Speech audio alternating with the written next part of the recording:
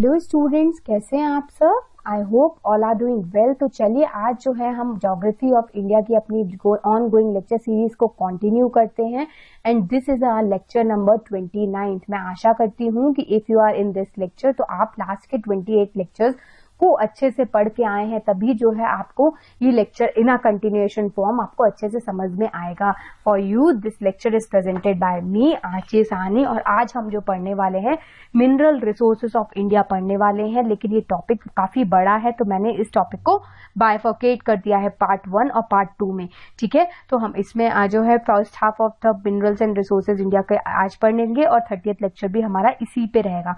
But before going to proceed हम आपको ये बताना चाहेंगे कि as you all of no कि आपको पता है कि जो हमारे जीएस पेपर 6 जो होते हैं 1 to 6 ये हमारे मेंस के पेपर्स होते हैं और हमारी StraightZero की team is really working hard for you to provide a good quality of content.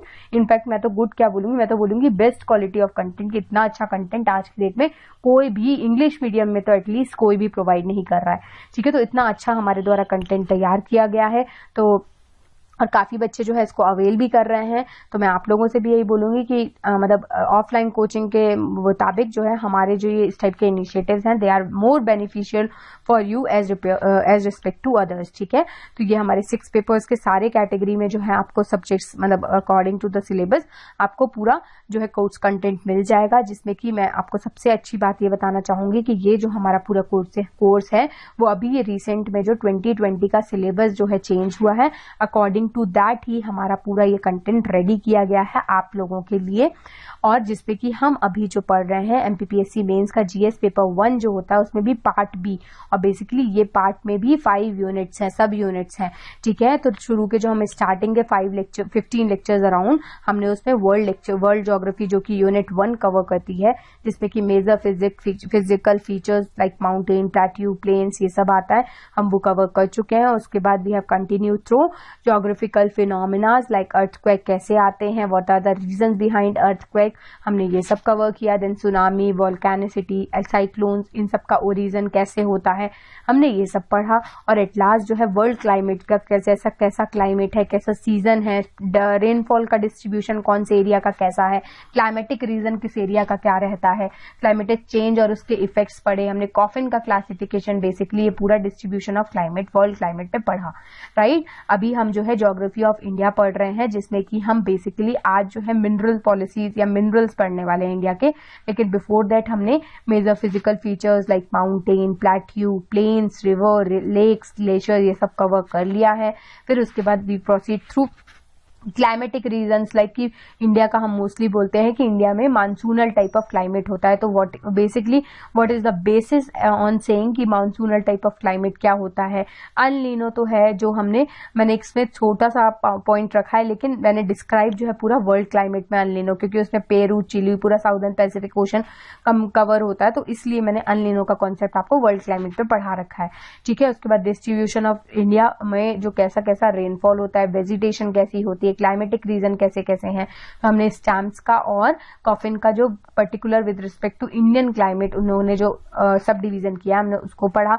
अभी हम natural resources like water, forest, soil ये सब पढ़ रहे हैं, रॉक्स, मिनरल्स, है ना। उसके बाद हम डेमोग्राफिक ज्योग्राफी पढ़ेंगे, जिसमें कि हम पढ़ेंगे पॉपुलेशन का ग्रोथ फैक्टर क्या होता है, माइग्रेशन क्यों होता है इतना ज्यादा, है ना, urban to rural, rural to urban कैसा होता है, लिटरेसी रेट इंडिया का इतना कम क्यों है, सेक्स रेशियो, डेंसिटी, है ना, ये सब चीजें देखेंगे। उसके बाद जो है हमारा लास्ट टॉपिक यूनिट 2 का रहता है food processing and related industry.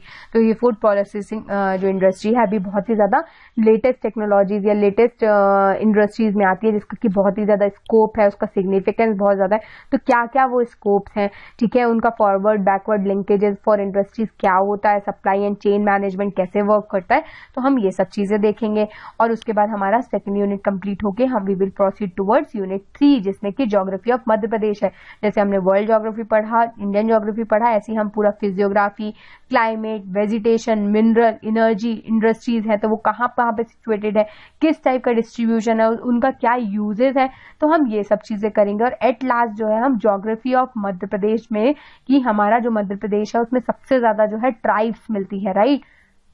तो हम उन ट्राइब्स को कवर करेंगे कि वो ट्राइब पर्टिकुलरली आपके कौन से रीजन में मिलती हैं, उनका क्या रिपरकशंस है, क्या उनके कस्टम्स है, क्या उनके कल्चर्स है, हम इन सब चीजों को बहुत ही ब्रीफ में डिस्कस करेंगे। फिर उसके बाद we will shift it towards unit 4 जो कि बात करता है water and it's disaster management से रिलेटेड, कि ड्रिंकिंग वाटर की अवेलेबिलिटी इंडिया में क्या है सप्लाई फैक्टर्स, इम्प्योरिटी वाटर में इतनी क्यों मिलती है, उस इम्प्योरिटी को हम कैसे मैनेज करते हैं, वाटर को मैनेज कैसे करते हैं, ग्राउंड वाटर जो है कंटामिनेशन हो रहा है आजकल, या ग्राउंड टेबल जो है इतनी ज्यादा डिग्रेड हो रही है, तो उसको हम ठीक कैसे कर सकते हैं, वाटर का कंजर्वेशन कैसे करते हैं, natural and man made disasters क्या होते हैं, स्कोप क्या है डिजास्टर मैनेजमेंट का, क्या गवर्नमेंट की कुछ रिसोर्स प्लानिंग है, क्या एडमिनिस्ट्रेटिव और सेफ मेजर्स है क्या डिजास्टर से रिलेटेड, गवर्नमेंट की इनफैक्ट एक जो है गवर्नमेंट ने एक स्टैट्यूटरी बैकिंग भी दी हुई है डिजास्टर को, तो ये सब स्टैट्यूटरी बैकिंग क्या होती है, हम ये सब चीजें देखेंगे। और एट लास्ट जो है जो नई नई टेक्नोलॉजीज लेके, जैसे कि हमने कई बार सुना होगा कि किसी पर्टिकुलर एरिया में जो है प्रिसिपिटेशन इस बार की संभावना जो है, जो इंडियन मेट्रोलॉजिकल डिपार्टमेंट ने बताया कि इस बार यहाँ पे पानी जो मतलब बारिश जो बहुत ड्रॉट हो जाएगी या यहाँ पे बहुत सूखा होगा, तो बेसिकली इस टाइप का जो है ये मतलब वो फॉरकास्टिंग कैसे करते हैं, तो ये ज्यादातर आपकी रिमोट सेंसिंग सैटेलाइट्स जो होती है ग्लोबल इंफॉर्मेशन सिस्टम के थ्रू करते हैं। तो हाउ दीज टेक्निक्स और दीज एडवांस टेक्निक्स जो है वो रिलेटेड टू ज्योग्राफी, उनका क्या रिपरकशंस है, हम इन सब चीजों को कवर करेंगे। तो फिर हमारा पूरा यहाँ पे जो है पार्ट डी कंप्लीट हो जाएगा, राइट। तो चलिए हम इसको देखते हैं, लेकिन before going to start this is an short intro about me. और मैं आपको ये चीज बताना चाहूंगी कि हमारी StraightZero की जो टीम है उनके द्वारा डिफरेंट टाइप ऑफ कोर्सेज आपके लिए रन किए जा रहे हैं। लाइक ये जो हम पढ़ रहे हैं अभी वो पूरा मेंस का MPPSC मेंस का कोर्स है 2021 के लिए, प्रीलिम्स स्पेसिफिक 2021 के लिए पूरा कंटेंट हमारे पास आपके लिए अवेलेबल है, मॉक टेस्ट सीरीज है लाइक प्री की, मेंस की, आंसर राइटिंग डिस्कशन है। और एट लास्ट अगर आप लोगों को वीडियो लेक्चर्स नहीं चाहिए, you just want an content, आपको सिर्फ मटेरियल स्टडी मटेरियल चाहिए, तो we also have the facility to provide content complete notes, right. तो ये डिफरेंट टाइप ऑफ हमारी कोर्स अवेलेबिलिटी है। और अगर आपको और जानकारी चाहिए तो आप हमारी डायरेक्टली वेबसाइट पे विजिट कर सकते हैं, और इन वेबसाइट में भी अगर कोर्स में आपको एक्स्ट्रा बेनिफिट चाहिए तो आप मेरा रेफरल कोड को यूज कर सकते हैं। और एट लास्ट अगर बिफोर गोइंग टू ज्वाइन अगर आपने कोई भी क्वेरीज है कि कौन सा कंटेंट आपके किस सिलेबस के अंदर इंक्लूड होगा, किसके अंदर नहीं होगा, इस टाइप की अगर आपको जानकारी चाहिए तो you can directly contact to this number. Our team is really working very hard for you. आपके लिए 24/7 जो है हमारी टीम आपके लिए अवेलेबल है।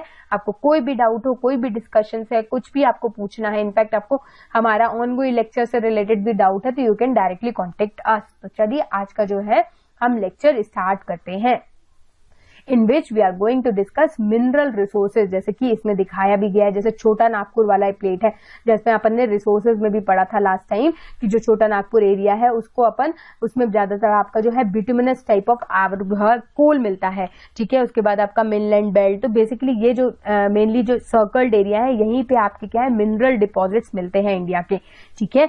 तो अब उसके बाद हम देख लेते हैं कि पहली बात तो मिनरल्स अपने दो तरीके के होते हैं, एक होते हैं मेटेलिक, एक होते हैं नॉन मेटेलिक, ठीक है। मेटेलिक को हम ज्यादातर क्या बोलते हैं, फेरस कंटेनिंग, बेसिकली जिसमें की आयरन कंटेंट मिलता है, जिसमें लोहा या फिर बोलना चाहिए कि मेटेलिक अमाउंट ऑफ कंटेंट, मतलब जो कि अगर अपन मैग्नेट से देखें तो वो चुंबक वाली जो उसकी प्रॉपर्टीज है ना, अट्रैक्टिंग प्रॉपर्टीज जो है वो उस टाइप के जो मिनरल्स होते हैं, वो टाइप के जो मिनरल्स हैं उनको हम क्या बोलते हैं, उनको हम बोलते हैं मेट्रिक मिनरल्स। लेकिन इसमें कुछ एक्सेप्शंस भी है, जैसे कि अपन बात करते हैं ना कि ज्यादातर जो मेटल्स होते हैं वो सॉलिड स्टेट में होते हैं, लेकिन मरकरी एक मेटल है जो कि सेमी लिक्विड या लिक्विड मतलब जेली वैली फॉर्म में रहता है।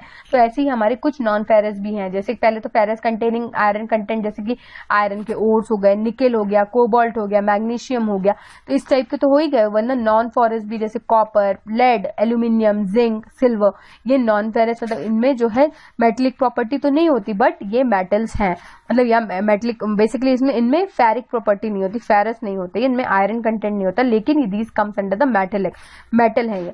और ऐसी नॉन मेटेलिक कौन होते हैं, जो कि ऑर्गेनिक, ज्यादातर फॉसिल फ्यूल जो आपके हो गए, कोल, पेट्रोलियम, इनऑर्गेनिक जैसे कि माइका, लाइमस्टोन, जैसे जिसमें कि बिल्कुल भी आयरन कंटेंट होता ही नहीं है, तो वो किसके अंदर आ जाएंगे, नॉन मेटेलिक के अंदर आ जाएंगे। तो ये हमारा बेसिकली क्या है, मिनरल्स का डिवीजन है, मेटेलिक और नॉन मेटेलिक। तो सबसे पहले हम बात करते हैं कि हमारा आयरन की जो ओर है वो इंडिया में, मतलब पहले तो आयरन किस किस टाइप के होते हैं, जैसे हमने कोल पढ़ा था लास्ट में, एंथ्रासाइट, ब्यूटिमिनस, लिग्नाइट और पीट। पीट तो मतलब नियरली 40% बस उसमें कार्बन, जो first stage of formation of the coal होता है तो वो पीट होता है ना। तो ऐसी आयरन में भी हमारा क्या होता है, मैग्नेट, आयरन की डिफरेंट डिफरेंट प्रॉपर्टीज होती है, मतलब क्वालिटी होती है, मैग्नेटाइट, हेमेटाइट, लिमोनाइट और सिडराइट। तो सबसे कम जिसमें आयरन कंटेंट होता है नियरली 40, तो उसको क्या बोलते हैं, सिडराइट।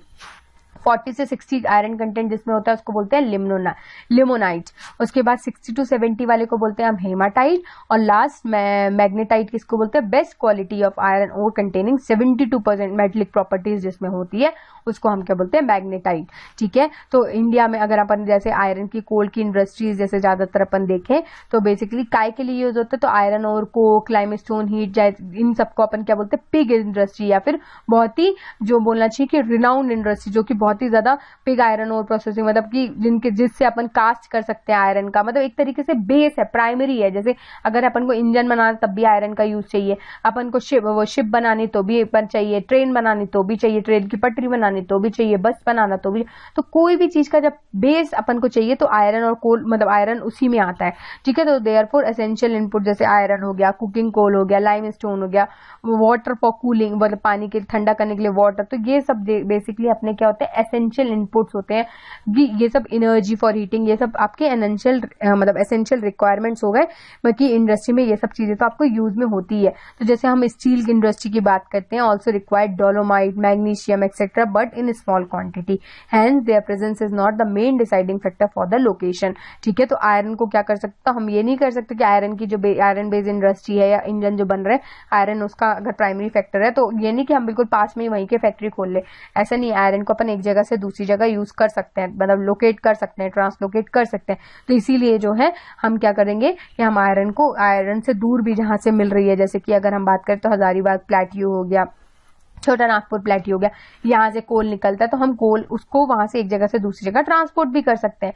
तो ठीक है, तो इसीलिए आयरन और या कोल क्लाइमस्टोन क्या होता है, ब्लास्ट फर्नेस में बेसिकली डाला जाता है, उसके बाद पिग आयरन, फिर उसको फिर पहले फिर से रीमेल्ट किया जाता है, स्मेल्ट किया जाता है, फिर या तो उसको रोल किया जाता है, फिर उसके बाद जो है मतलब आयरन की मतलब फर्दर प्रोसेसिंग, मतलब बेसिकली ये इतना आपको डीप में नहीं जाना, बस इतना समझिए कि आयरन को अपन ये नहीं कि डायरेक्टली जो निकला हुआ आयरन है या फिर मतलब जो क्रूड आयरन है बेसिकली बात किया जाए, या कोक है, तो अपन उसी को डायरेक्ट यूज नहीं करते, उसकी फर्दर प्रोसेसिंग होती होते तब जाके जो है अपन का कास्ट आयरन या फिर ब्राउट आयरन या माइल्ड आयरन जो अपन डायरेक्टली इंजन में, ट्रेन बनाने में, पटरी बनाने में जो यूज करते हैं। ठीक है, तो ये डिफरेंट जो आयरन होता है, ये हमारे मेन जो आयरन हमें प्रोसेस्ड आयरन जो होता है हमें फाइनल एक तरीके से आउटपुट की तरह मिलता है, वो प्राइमरी आयरन से बहुत डिफरेंट होता है। उसके अंदर बहुत सारा प्रोसेसिंग होती है, लाइक ब्लास्ट फर्नेस में डाला जाता है, पिग आयरन मतलब उसका कोर निकाला जाता है, फिर उसको फिर से मेल्ट किया जाता है, स्मेल्ट किया जाता है, मतलब रीहीटिंग की जाती है, या फिर उसको रोल किया जाता है। तो इस टाइप से अलग अलग उसको मतलब तरीके से प्रॉपर्टीज को ट्रांसमिट किया जाता है ताकि उसके अलग अलग यूजेस बढ़ा जा सके। ठीक है, तो इसीलिए आयरन ओर जो है मतलब उसका फर्दर प्रोसेसिंग की एक टेबल है। ठीक है, तो अब डिसाइडिंग लोकेशन मतलब बेसिकली आयरन या कोल इंडस्ट्री का मतलब क्या डिसाइडिंग फैक्टर है कि वो फॉरेस्ट के नियर होना चाहिए, नियर कोल माइंस होना चाहिए और नियर कोस्टल एरिया। जैसे कि अपन ने देखा कि कोस्टल एरिया रहेगा तो पानी की अवेलेबिलिटी रहेगी, है ना, या फिर फैक्ट्री से भी खराब पानी को डिस्चार्ज करने के लिए सही है। फॉरेस्ट होगा तो एक तरीके से ठंडा भी रहेगा और क्लाइमेट को भी बहुत ज्यादा इम्पैक्ट नहीं पड़ेगा, और कोल माइन से रहेगा तो इनको एनर्जी की रिक्वायरमेंट बेसिकली क्या होगी कोल माइन के पास अगर मान लीजिए आयरन की फैक्ट्री लगाते हैं तो हमें आयरन को गर्म करने के लिए कोल की जब रिक्वायरमेंट है तो हम कोल को तुरंत लेके आ जाएंगे, ये नहीं कि एक जगह से दूसरी जगह बहुत दूर तक धोना पड़ेगा। तो इसीलिए जो है कोल और मतलब आयरन का बेसिकली क्या होता है एक मतलब इंटरपर्सनल रिलेशनशिप है। ठीक है, तो इसलिए अब नियर फॉरेस्ट जैसे कि until the end of medieval period iron production was done on a small, मतलब पहले तो शुरुआत में जैसे अपन बात करते हैं अर्ली मिडिवल पीरियड या एंशिएंट पीरियड में तो बहुत ज्यादा यूज होता नहीं था, सिंपल हलवल बनाना है इस टाइप के एक्सेस मतलब वेपन्स बनाने के लिए यूज होता था। ठीक है, लेकिन उसके बाद मेडिवल में जब यूज होने लगा तो आयरन प्रोडक्शन बहुत छोटे स्केल में होता था। Energy was immobile, no wires to move electricity, know train. पर शुरू में क्या होता था, इलेक्ट्रिसिटी बहुत ज्यादा ट्रांसलोकेट, इतने ज्यादा थोड़ी ना मतलब चैनल्स थे जितने आज की डेट में ये टावर वगैरह ये बिल्डअप हो चुके हैं। तो इसी वजह से क्या होता था कि पास ही पास जो है एनर्जी एरिया बना दिया जाता था, और to produce 5 tons of iron you have to chop down 1 acre of forest to get sufficient charcoal. और मतलब 5 टन का मतलब एक तरीके से क्वांटिटेटिव मेजर बता रहा है कि 5 टन अगर अपन को आयरन जलाना है ना, मतलब आयरन को मतलब मेल्ट करना है ना, प्रोड्यूस करना है, तो उसके लिए अपन को करीब 1 करोड़ एकड़ का फॉरेस्ट जो है उसको पूरा जो है उसका चारकोल या लकड़ी चाहिए पड़ेगी, वो चारकोल। तो इसीलिए बहुत ज्यादा जो चारकोल हमको यूज करनी पड़ती थी।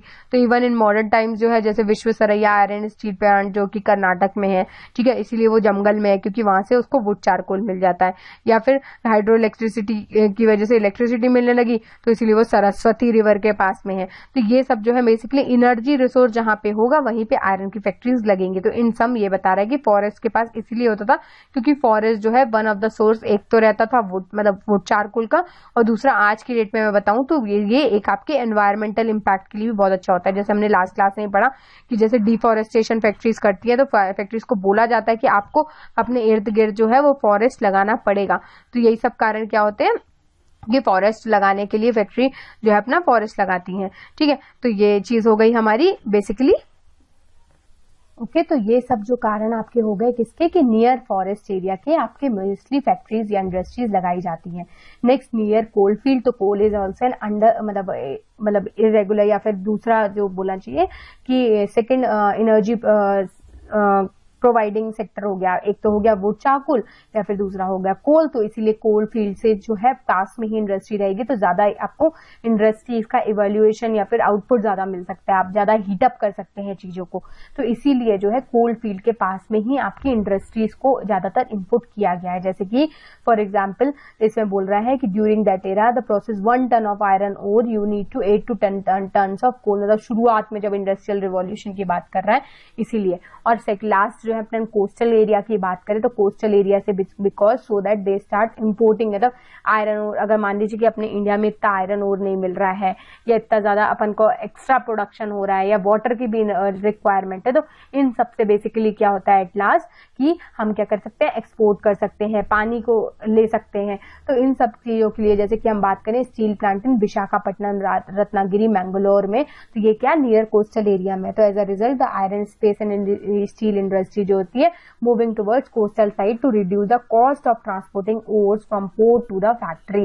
ठीक है, तो फैक्ट्री मतलब कई बार पहले तो धीरे धीरे हमने इंडिया का खत्म किया मतलब renewable resources, non renewable resources kind of. और उसके बाद क्या हुआ, जब वो बिल्कुल नहीं होने लगे तो हम बाहर से इंपोर्ट कराने लगे, और इंपोर्ट कराने लगे तो फिर वो शिप से आ रहा है, पोर्ट से आके फिर पूरा इनलैंड तक आ रहा है। तो इसलिए हमने क्या किया, इतनी दूर तक आएगा, इससे अच्छा हम ही अपनी फैक्ट्री क्या है शिफ्ट कर लेते हैं कोस्ट में। और दूसरा रीजन ये भी है कि पानी जो है डिस्चार्ज करना होता है, पानी की अवेलेबिलिटी भी तो लगती है इंडस्ट्री में, तो इन सब चीजों से भी इंडस्ट्री कोस्ट के पास रहती है। ठीक है, नीड फॉर कुकिंग कोल, तो iron ore has iron oxide but we are only interested in iron, so we have to get rid of oxide part. तो hence to remove the oxide part we blend it with the carbon to form carbon dioxide। तो cooking coal basically क्या होता है कि high concentration of carbon compare to cheap variety of coal like lignite. तो मतलब अपना एंथ्रासाइड type का जो कार्बन कंटेंट हो गया ना, वही आपका कुकिंग कोल में मिलता है। तो therefore we have to mix cooking coal with iron ore. तो इसी से आपकी क्या होती है, कुकिंग कोल जो है बनता है। For heating you can use the variety of coal even the electricity. कई बार आपने देखा होगा कि आप लोग पेड़ से भी जो चारकोल बनाते, मतलब चारकोल जो निकलता है उसको भी ले सकते हैं, लकड़ी को भी लेके फिर वो कोयला बनता है, या फिर डायरेक्ट फॉसिल फ्यूल्स। तो लेकिन जो कार्बन कंटेंट होता है ना, वो जो अपन वुड चारकोल होता है ना, उसमें lignite kind of carbon content होता है, 40 to 60% ही कार्बन होता है। लेकिन जब अपन इसकी बात करें नॉर्मल इलेक्ट्रिसिटी या मतलब नॉर्मल जो अपना फॉसिल फ्यूल्स वाले में बात करें तो उसमें एंथ्रासाइड टाइप का मिलता है। तो ये बहुत ही अच्छा क्वालिटी का बेसिकली कोल होता है। तो कुकिंग के लिए अपना कोल यही ज्यादा यूज होता है ना। फिर स्टील इंडस्ट्रीज कुछ हमारी इंडिया की देख लेते हैं, जैसे कि झारखंड में है जमशेदपुर, टिस्को बोलते हैं जमशेदपुर, टाका है ना, बिकारो में। फिर उसके बाद दुर्गापुर बुरहानपुर में है वेस्ट बंगाल में, राउरकेला में है उड़ीसा में, भिलाई में है छत्तीसगढ़, विशाखापट्टनम आंध्र प्रदेश में है, विश्वेश्वरैया उनके ऊपर कर्नाटक में, और सालेम तमिलनाडु में। तो यहाँ पे बहुत बड़ी बड़ी आपके स्टील के plants, steel major steel industries है इंडिया की, और यहाँ से स्टील मैन्युफैक्चर होकर different part of the industry में, जहाँ पे प्राइमरी सोर्स एज एन मतलब स्टील है उनको यूज किया जाता है, तो इसलिए यह ट्रांसपोर्ट किया जाता है। ठीक है, अब हम बात करते हैं कॉपर की। ठीक है, with 20th century copper became important electric industry. तो कॉपर बेसिकली आपने देखा होगा कि जो तारों के अंदर आपको मिलता है, सबसे बेस्ट तो आपका इलेक्ट्रिसिटी कंटेंट होता है सिल्वर, तो सिल्वर के तो तारे बना नहीं सकते, तो इसलिए एल्यूमिनियम और कॉपर को यूज किया जाता है, तो इसीलिए कॉपर का सबसे ज्यादा स्कोप बढ़ा। ठीक है, तो बेसिकली क्या होता है, as the demand of the copper increase, new mining smelting technology develop to utilise even lower quality ores. ठीक है, लोकेशन प्राइस, तो बेसिकली कॉपर रिफाइनिंग इंडिया, जैसे कि क्या होता है ना कि ये आपका मेंटल है, ठीक है, उससे मतलब मेट है बेसिकली, तो मतलब स्लेक टाइप ऑफ होता है जिसमें कि सोडियम ऑक्साइड और इन सब का कॉन्सेंट्रेशन होता है। ठीक है, तो इससे क्या होता है, इसको जब जलाते हैं तो इसके इम्प्योरिटीज या स्लैग काइंड ऑफ वेस्टेज उससे निकल जाता है, सोडियम ऑक्साइड इससे निकल जाता है, ऑक्सीजन से चैम्बर से निकल जाता है, और एट लास्ट जो है कॉपर का जो है कॉन्सेंट्रेशन जो है इसमें डाला जाता है, ताकि जो और अच्छा ऑफ द कॉपर जो है इससे हम यूटिलाइज कर पाए। तो ये चीज होती है पूरी कॉपर रिफाइनिंग इंडस्ट्री। तो बेसिकली हम इसमें देखते हैं कि सबसे पहले क्या होता है, एक ओर होता है, जैसे कि आयरन ओर हुआ, ऐसे जिंक ओर, कॉपर ओर, है ना, उसको स्मेल्ट किया जाता है, रिफाइन किया जाता है, ताकि इससे और इम्प्योरिटीज, आप देख रहे हैं SO2 इम्प्योर होकर निकल गया, स्लैग इम्प्योर होकर बच गया, मेट जो बिल्कुल प्योरिटी है वो आपका बच गया। तो इस टाइप से hence the ore is mix with the water, oil and chemicals, तो इन सबको पूरा एक्सट्रैक्ट किया जाता है, और mineral particles get attach by the oil bubbles and flow to the surface foam and skimmed up of. तो इस टाइप से आपका जो मेन जो आपका मिनरल ओर होता है बिल्कुल ही सरफेस पे आ जाता है, वो जो है उस सरफेस से हम उसको मतलब जो है निकाल लेते हैं। ठीक है, तो अब जैसे लेड और जिंक इंडस्ट्री हम इंडिया में देखें तो जैसे इसमें लेड की इंडस्ट्री झारखंड पे है, टुंडू में। ठीक है, विशाखापट्टनम में लेड की इंडस्ट्री है, आंध्र प्रदेश में देवारी में, चंदेरिया में तो बहुत बड़ा बिलवारा में है, तो राजस्थान में है बेसिकली। है बेस इंपोर्टेंट जिंक कॉन्सेंट्रेशन की है ये, और ये राजस्थान वाली बिलवारा वाली भी जिंक की है। ठीक है, तो ये केरला में हो गई, राजस्थान में हो गई, आंध्र प्रदेश, झारखंड, तो यहाँ पे बेसिकली आपका क्या है, लेड और जिंक का स्मेल्ट किया जाता है। ठीक है, तो ये सब जो थी आज की हमारी सारे लेक्चर्स, मतलब बेसिकली क्या होता है ना कि क्या बोलना चाहिए कि ये इंडस्ट्रीज थोड़ा सा मतलब एक फैक्ट बेस्ड भी होता है, तो आपको थोड़ा सा प्रीलिम्स काइंड ऑफ भी लगेगा, बट नहीं, ये आपका जो है एग्जाम पॉइंट ऑफ व्यू में आपसे इससे डायरेक्टली क्वेश्चंस पूछे जाते हैं, इसलिए हम उसको जो है पढ़ रहे हैं। थोड़ा सा मतलब अगर आप इसको एक दो बार पढ़ लेंगे तो ऐसा कोई बहुत ज्यादा याद करने की भी जरूरत नहीं होगी। जैसे लास्ट एक बार एग्जाम में प्रीवियस ईयर्स में पूछा गया है कि वाई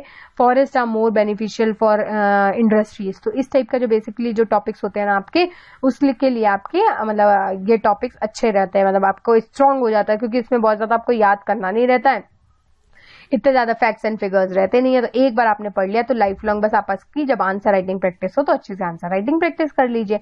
ठीक है स्टूडेंट्स, तो that's all for today's lecture. हम कल फिर मिलते हैं। Thank you and have a good day.